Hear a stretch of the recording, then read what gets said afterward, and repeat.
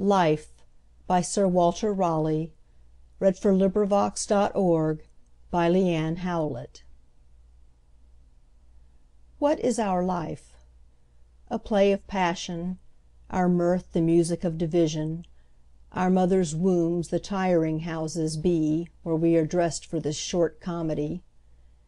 Heaven, the judicious sharp spectator is, that sits and marks still who doth act amiss. Our graves that hide us from the setting sun are like drawn curtains when the play is done. Thus march we, playing, to our latest rest, only we die in earnest. That's no jest.